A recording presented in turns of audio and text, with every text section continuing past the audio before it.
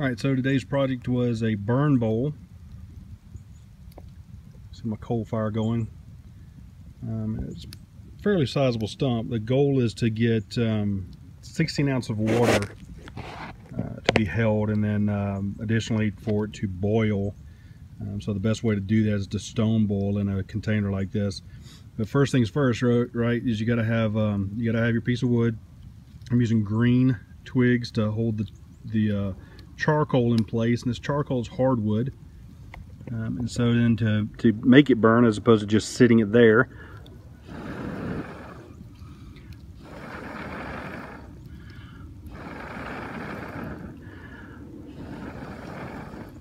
the overall goal is to try to hit the base of it, because I'm going to get the actual stump to catch on fire.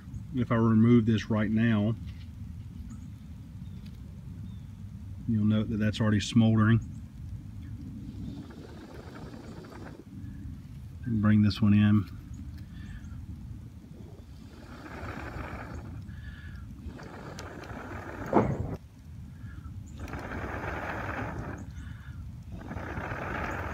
If you look closely, what's happening is the actual stump is catching on fire. I'm using a larger piece simply to get a wider girth to this. That way I don't have to go so deep, and then be able to burn my bowl. So we'll check back with this. That's where we're at right now, and I'll keep you updated. Again, this is a piece of I don't remember. I think it's a piece of maple.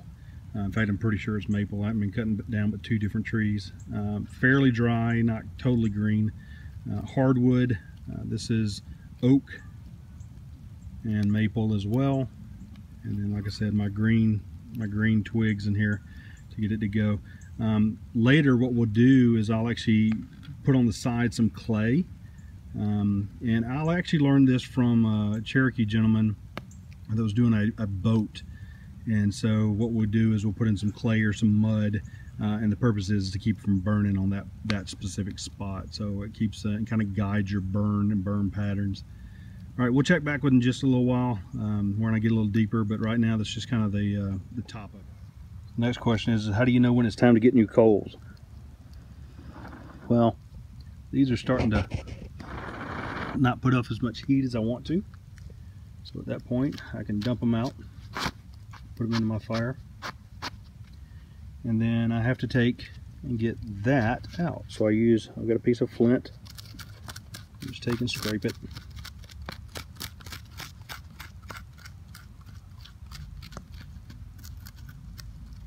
So I've got all this ash in there.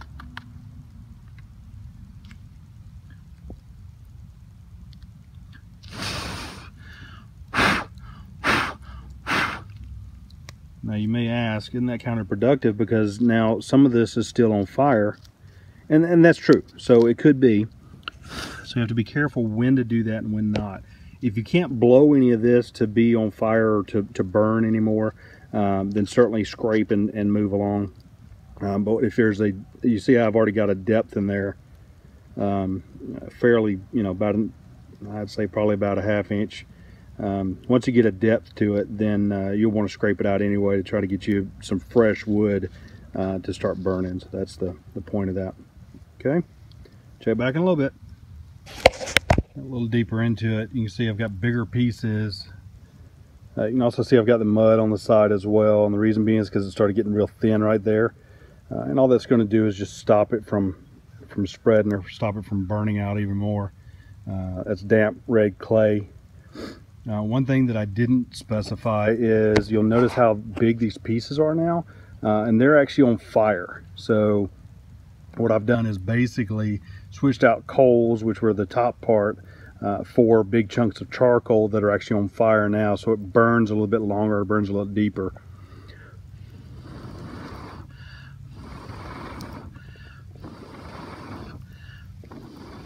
And all I'm doing is just kind of blowing at the base of it, kind of get the fire stoked back up, so to speak. So same thing I got going there, I got going here. The difference is the other one's just a little bit bigger, so I can keep using that to feed this one. When it goes down and they don't burn anymore, then I'll switch them out. One other little piece that I've got that I'm using, and that's only for directional, is actually dead poke Sally. I punched out the middle of it. I probably can't get a real good picture of it, but poke Sally, poke salad, pokeberry.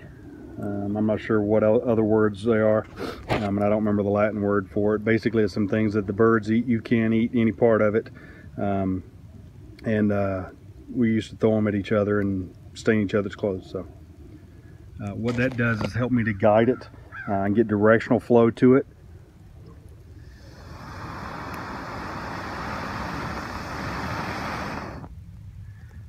The difference in that is, or the one thing about that is, or the caution I should say, is be careful because you can get lightheaded. All right, we're at about 2 hours now. I'm probably somewhere in the neighborhood of about 2 inches deep. If I go ahead and scrape it out, then what happens is that's going to give me a good bit, and I'm probably looking at somewhere between 6 to 8 ounces of water already, being able to hold that. All right, we'll check back soon. Back down to smaller coals now. The reason being is because I need to shape it out. You'll see how it's getting towards the rim. I already did some mud on it, but I just need to do a little bit more. Probably got about another 1/4 inch to go down, and I'll have enough for 2 cups. One little caution about blowing with a reed, didn't think about it earlier. Do not inhale while you're blowing with a reed or a straw or a pocket bellows, because that heat will go into your throat and it will burn you. Okay folks, so here's what we did while the camera was off. We actually took and finished burning it out. Pretty deep, still a little warm in there. You can see a little bit of smoke. The hardest part, or the biggest part, was actually going in and scraping out. You can see some of the scrapes in there. And then I took some leaves and some water and just kind of dusted out a bunch of it. A majority of that comes down to the fact that I'd be eating ash or drinking ash. Not a big deal. The old adage is white if you're tight, black if you're slack, as far as the charcoal and ash goes, as far as your digestive system. So there's another little tip for free. All right, so what we've got is 16.9 fluid ounces. This should hold.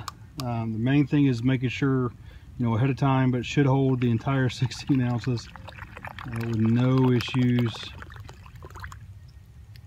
And then the question comes down to, okay, well, how do I boil this? If this was water that was unsafe to drink, how would I boil it? And so what I've done is I would take stones, bricks, rocks, and put them in my water to get it to boil. So we're going to do that now.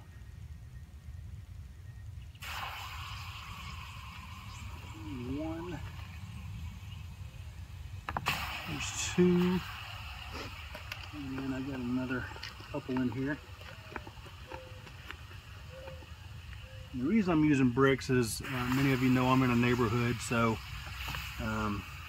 rocks is not exactly the easiest thing to find. So you can see how that's getting there, it's steaming. I'll go ahead and pull this one back out.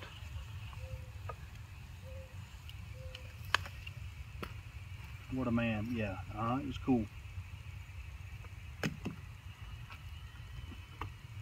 Come on, brick.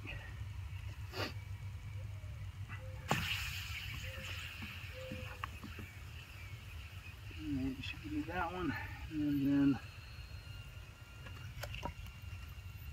here. That's the one I just pulled out. Sorry, guys.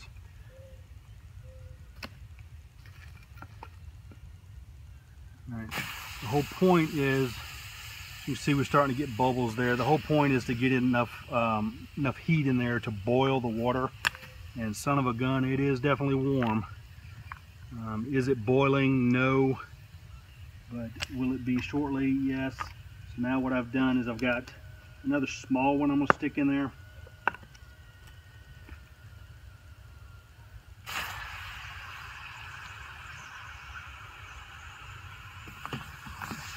Let that work its magic. And then what I'm going to do is I'm going to pull those out, and I've got these 2 great big ones in there, so that should get the temperature up high enough. So while I'm doing this, I'm just letting you know, time wise, how long did it take Took me since 2 o'clock. It's now 5:30, so 3.5 hours to get this big of a bowl going. It's not something you can do quick. Let's pull this back out, put it back in the fire. And typically you would have your fire going constantly and just rotate your rocks. There's not a problem with that. In my case, I know this is the last thing I'm doing for today, so didn't necessarily need it. Need all the bricks boiling 15 times. So you see we got it going there. We got enough bubbles going. And if I flip the brick over, it should give us a nice white boil happening right there. Can I let it get a little bit temperature wise? Yeah. If I got a bigger dish, then sure, I put in 2 of them.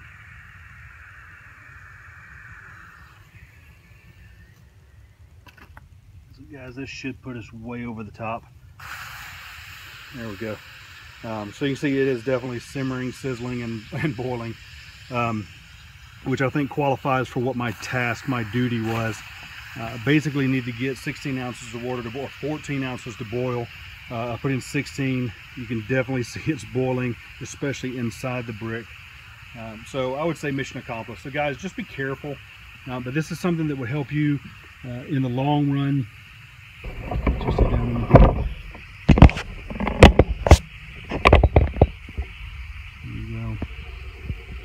So in the long run, this could help you out in a pinch. It could help you out if you needed it. Should you not have a proper container, or you saw me, I didn't use a knife at all, so I was able to go in and do it that way. So guys, that's it. Again, just a little test. I do thank you for your likes, your subscribes, your tweets, your retweets. Hey, don't forget about our contest. Link will be at the end of the videos. Don't forget about that. Subscribe and comment on the video. I've already gotten some folks in contact with me about some great some great prizes. Hey guys, thanks again. Appreciate all you do. Until then, use your instincts to survive. Thanks for watching. Drink it. It's gonna be hot. All right. Definitely hot, but it works. So. Hot. It'd be great for soup, I guess.